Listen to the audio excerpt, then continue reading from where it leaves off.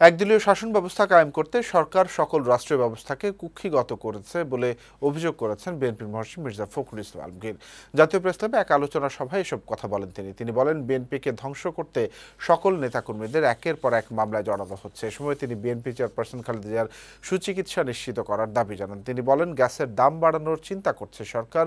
এই উদ্যোগ থেকে সরে আসার আহ্বান জেনে তিনি বলেন, নয়তো জনগণকে নিয়ে প্রতিরোধ গড়ে তোলা হবে। দলীয় নেতাকর্মীদের উদ্দেশ্যে তিনি বলেন, দলের প্রয়োজনে নয়, জাতির জন্য সকলকে ঐক্যবদ্ধ হতে হবে। এবার ঐক্যবদ্ধ আন্দোলনের মাধ্যমে ক্ষমতাসীনদের হটানো হবে।